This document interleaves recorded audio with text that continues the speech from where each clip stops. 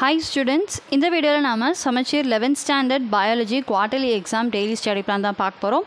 நம்ம சேனல்ல already maths, physics, chemistry இந்த மூணு சப்ஜெக்ட்டுக்குமான 11th standard quarterly exam study plan video uploaded students.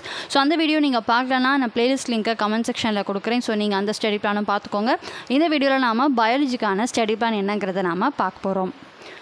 So 11th standard biology quarterly exam போர்ஷன்னு நிறைய students comment பண்ணியிருந்தது இந்த portion தான். அதாவது bio botany lesson 1 to 8 and bio zoology lesson 1 to 8 இந்த மொத்தம் 16 lesson தான் உங்களுக்கான குவார்டர்லி எக்ஸாம் போர்ஷன் சொல்லியிருந்தீங்க.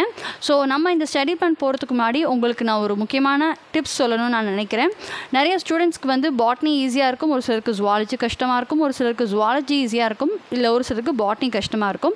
But நீங்கள் எதையுமே இக்னோர் பண்ணிட முடியாது, ரெண்டுமே நீங்கள் படித்து தான் ஆகணும். ஸோ எப்படி படிக்கலாம் அப்படிங்கிற ஒரு கிளாரிஃபிகேஷன் உங்களுக்கு வேணும். எப்போதுமே எந்த ஒரு போர்ஷன் எடுத்தாலும் அதை முழுசாக படிக்கிறதுக்கு பழகுங்க. இப்போ பயோ பாட்னி உங்களுக்கு ஈஸியாக இருக்குன்னு நம்ம நினச்சிப்போம். இப்போ பயோ பாட்னியில் மொத்தம் 8 லெசன் இருக்குது, ஜுவாலஜிலையும் மொத்தம் 8 லெசன் இருக்குன்னா ஃபர்ஸ்ட் நீங்கள் பயோ பாட்னியை கம்ப்ளீட் பண்ணுங்கள், அதுக்கப்புறம் பயோ ஜுவாலஜி படிங்க. அதே மாதிரி ஜுவாலஜி ஈஸியாக இருக்குன்னு ஃபீல் பண்ணுற ஸ்டூடெண்ட்ஸ் ஜுவாலஜியை ஃபஸ்ட்டு படித்து முடிச்சுட்டு அதுக்கப்புறம் பயோ பாட்னிக்கு வாங்க. நான் ஏன் இதை சொல்கிறேன் அப்படின்னா, உங்களுக்கு கொஷின் பேப்பர் வந்து 70 மார்க்ஸுக்கு நீங்கள் எக்ஸாம் எழுதுறீங்க. அதில் 35 வந்து பாட்னிக்லேருந்து வருது அண்ட் 35 வந்து உங்களுக்கு ஜுவாலஜிலேருந்து வருது. இப்போ நீங்கள் ஒரு 4 லெசன் பாட்னிலையும் 4 லெசன் ஜுவாலஜிலையும் படிக்கிறீங்கன்னு கன்சிடர் பண்ணிப்போம். அதாவது 1, 2, 5, 4, 5 4 லெசன் படிச்சுக்கிறீங்க. அதே மாதிரி ஜுவாலஜியில் 3, 5, 6, 7 4 லெசன் படிக்கிறீங்க. இப்போ ஜுவாலஜியும் நீங்கள் கம்ப்ளீட்டாக படிக்கல, 4 லெசன் தான் படிச்சிருக்கீங்க. பாட்னியும் நீங்கள் ஃபுல்லாக படிக்கல, 4 லெசன் தான் படிச்சிருக்கீங்க. பட் ஓவராலாக 16 லெசனுக்கு நீங்கள் 8 லெசன் படிச்சிருப்பீங்க. ஓகே, நம்ம பாதிக்கு பாதி படிச்சிட்டோமே நீங்கள் நினச்சிட்டு கொஷின் பேப்பரை பார்த்தீங்க அப்படின்னா நீங்கள் எதெல்லாம் படிக்காமல் விட்டீங்களோ அதுலேருந்து உங்களுக்கு வந்திருக்கும். இப்போ இந்த 4 லெசனு தான் பாட்னியோட அந்த 35 மார்க்ஸ்லேருந்து கேட்டிருப்பாங்க. அதே மாதிரி இந்த நீங்கள் படிக்காத 4 லெசன்லேருந்து தான் உங்களுக்கு ஜுவாலஜிக்கு 35 மார்க்ஸுக்கு கேட்டிருப்பாங்க. அப்போ நீங்கள் 16 லெசனில் 8 லெசன் படிச்சிருந்தாலுமே உங்களால் பயோ பாட்னி போர்ஷன் அந்த 35 மார்க்ஸுக்கு சரியாக ஆன்சர் பண்ண முடியாது. அதே மாதிரி பயோ ஜுவாலஜியில் கேட்டால் அந்த 35 மார்க்ஸ்க்கு ஆன்சர் பண்ண முடியாது. ஸோ இப்படி ஒரு ரிஸ்க்கை நீங்கள் எப்போதும் எடுக்கவே கூடாது. ஃபர்ஸ்ட்டு பாட்னி உங்களுக்கு ஈஸினா பாட்னியில் உங்களுக்கு என்ன போர்ஷனோ எல்லா லெசனையும் ஃபுல்லாக கம்ப்ளீட் பண்ணிடுங்க. இப்படி ஃபுல்லாக படிச்சிட்டிங்கன்னா you are ready to answer for 35 marks. 35 மார்க்ஸுக்கு நம்ம கேரண்டியாக பரீட்சையை நல்லா எழுதிடுவோங்கிற நம்பிக்கை உங்களுக்கு இருக்கும். அதுக்கப்புறம் ஜுவாலஜியை ஃபுல்லாக படிங்க. ஸோ ஃபுல்லாக படிக்க முடியாட்டியும் அதில் பாதியாவது படிங்க. இப்போ ஓவராலாக நீங்கள் ஒரு 70 மார்க்ஸுக்கு கண்டிப்பாக 50 மார்க்ஸ்க்கு மேலே வாங்கலாம். நல்லா ஃபுல்லாக படிச்சிங்கன்னா 70 out of 70 வாங்கலாம். ஸோ இதுதான் ஸ்டூடெண்ட்ஸ் பயாலஜி படிக்கக்கூடிய மெத்தட். ஸோ இது நிறையா ஸ்டூடெண்ட்ஸ்க்கு நீங்கள் இப்போ தான் 11th என்டர் ஆகிருக்கீங்க, உங்களுக்கு இது வந்து தெரியுமா தெரியாதான்னு எனக்கு தெரியல. ஸோ என்னுடைய கிளாரிஃபிகேஷன், என்னுடைய ஐடியா உங்ககிட்ட கொடுக்கணும்னு நினச்சேன். கண்டிப்பாக இது உங்களுக்கு புரிஞ்சிருக்கும்னு நினைக்கிறேன். So either study bio botany completely, அதுக்கப்புறம் ஜுவாலஜி படிங்க, இல்லை பயோ ஜுவாலஜி ஃபுல்லாக முடிச்சுட்டு அதுக்கப்புறம் பாட்னி படிங்க. ஸோ இந்த ஒரு டிப் நீங்கள் மைண்டில் வச்சுட்டு உங்களுடைய குவார்டர்லி எக்ஸாம் ப்ரிப்பேர் பண்ணுங்கள். நாட் ஒன்லி ஃபார் குவார்டர்லி, நீங்கள் ஹாஃப் இயர்லியாக இருக்கட்டும், உங்களுடைய ஆனுவல் எக்ஸாமாக இருக்கட்டும், எதுக்கு நீங்கள் ப்ரிப்பேர் பண்ணணுன்னாலும் இந்த ஒரு ஐடியாவை மைண்டில் வச்சுட்டு படிங்க. அதுதான் உங்களுக்கு நிச்சயமாக ஹெல்ப் பண்ணும். கண்டிப்பாக உங்களால் எக்ஸாம் நல்லா எழுதக்கூடிய அளவுக்கு உங்கள் ப்ரிப்பரேஷனையும் கான்ஃபிடென்ஸையும் உங்களுக்கு வரவழைக்கும். ஸோ அதை நான் இந்த இடத்துல சொல்லிக்க நினச்சேன் ஸ்டூடெண்ட். ஸோ இப்போ உங்களுக்கு இது கிளியராக இருக்கும்னு நினைக்கிறேன். ஸோ நம்ம இப்போ ஸ்டடி பிளான் என்னங்கிறத பார்க்கலாம். ஸ்டடி பிளான் மொத்தம் 12 days study plan student. So நீங்கள் வந்து மொத்தம் 16 லெசன் இருக்கிறனால நம்ம ஆல்மோஸ்ட் ஒரு நாளைக்கு ஒரு லெசன் அந்த அளவில் கவர் பண்ணால் தான் நம்ம வந்து எக்ஸாமுக்கு முன்னாடி எல்லாத்தையும் கவர் பண்ண முடியும். ஸோ நீங்கள் எந்த ஆர்டரில் நீங்கள் லெசன்ஸ் படிச்சிங்கன்னா உங்களுக்கு ஈஸியாக இருக்குங்கிறதுக்கு தான் நான் சொல்கிறேன். டே 1 பயோ பாட்னி லெசன் 3 and 4 இது நீங்கள் ஃபர்ஸ்ட் மீட்டமுக்கே படித்ததா அதை நீங்கள் ரீகால் பண்ணுறீங்க.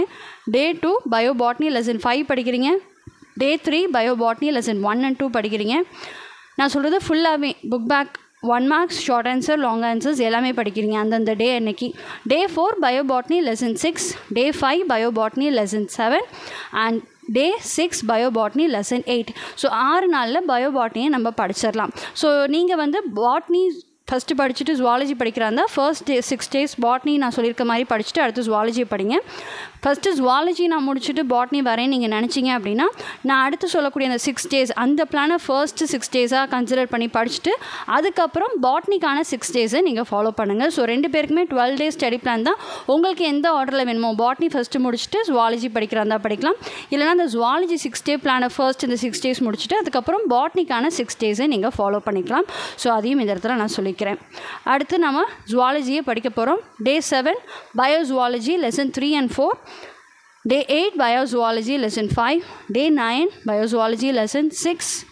Day 10 zoology lesson 1 and 2. Day 11 biozoology lesson 7.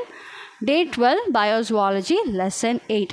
So இதுதான் ஸ்டூடெண்ட்ஸ் நீங்கள் படிக்கக்கூடிய ஆர்டர், நீங்கள் அன்னன்னைக்கு படிக்க வேண்டிய ஸ்டடி பிளான். ஸோ இதை ஃபாலோ பண்ணி நல்லா படிங்க. நீங்கள் நல்லபடியாக நீங்கள் உங்களுடைய குவார்ட்டர்லி எக்ஸாமுக்கு படிச்சிட முடியும். ஸோ நான் முன்னாடியே சொன்ன மாதிரி பாட்னி ஃபர்ஸ்ட்டு ஃபுல்லாக தரவு பண்ணிவிட்டு அதுக்கப்புறம் ஜுவாலஜிக்கு வாங்க. ஜுவாலஜி ஈஸியாக இருக்கும் ஸ்டூடெண்ட்ஸ். ஜுவாலஜி ஃபுல்லாக தரவு பண்ணிவிட்டு பாட்னிக்கு வாங்க. ஸோ ஏதாவது ஒரு சப்ஜெக்டை நீங்கள் ஃபுல்லாக படிச்சிருக்கணும்.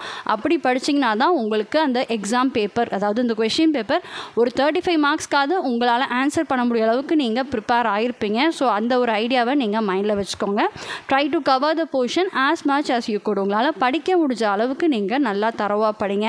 ஸோ நான் முன்னாடியே சொன்ன மாதிரி இந்த குவார்ட்டர்லி எக்ஸாம்க்கே நீங்கள் ஃபுல்லாக படிக்க முடியாட்டியும் எய்தர் பயோபாட்னி கம்ப்ளீட் பண்ணிவிட்டு ஒரு 4 லெசன் ஜுவாலஜியில் படிச்சிங்கன்னா மொத்தம் உங்களுக்கு 12 லெசன் ஆயிரும். அப்படி இல்லைனா ஜுவாலஜியை ஃபுல்லாக முடிச்சுட்டு பாட்னியில் ஒரு 4 லெசன் படிச்சிங்கனாலும் 12 லெசன் ஆயிரும். ஸோ 16 லெசன் படிச்சிங்கன்னா வெரி குட். நீங்கள் ஃபுல்லாகவே நீங்கள் நல்லா தரவு பண்ணலாம். 16 லெசன் படிக்க முடியாட்டியும் try to study at least 12 lessons. 12 லெசன்ஸையாவது நல்லா தரவு பண்ணுங்கள். அப்படி பண்ணிங்கன்னா தான் உங்களுக்கு இந்த குவார்ட்டர்லிக்கும் உதவியாக இருக்கும் அண்ட் பப்ளிக்குக்கும் உங்களுக்கு ஒரு கான்ஃபிடென்ஸ் கொடுக்கும். ஸோ அதனால் அறகுறையாக அதில் கொஞ்சம் இதில் கொஞ்சம் ஸ்ப்ளிட் பண்ணி படிக்காமல் இந்த மாதிரி பிளான் பண்ணி இவ்வளோ படிக்கலாம், இதை ஃபுல்லாக தரவாக படிக்கணும் அப்படிங்கிற ஒரு மைண்டோடு நீங்கள் ப்ரிப்பேர் பண்ண ஸ்டார்ட் பண்ணுங்கள் ஸ்டூடெண்ட்ஸ். ஸோ கண்டிப்பாக இந்த ஸ்டடி பிளான் உங்களுக்கு யூஸ்ஃபுல்லாக இருக்கும்னு நினைக்கிற ஸ்டூடெண்ட்ஸ். தொடர்ந்து நம்ம சேனலில் பாருங்கள். அடுத்தடுத்து நிறைய வீடியோஸ் வந்துகிட்டே இருக்குது. இங்கிலீஷ் கிராமர் வீடியோஸ்லாம் வரப்போகுது. அது எல்லாமே உங்களுக்கு யூஸ்ஃபுல்லாக இருக்கும். All the very best students. Study well and happy learning.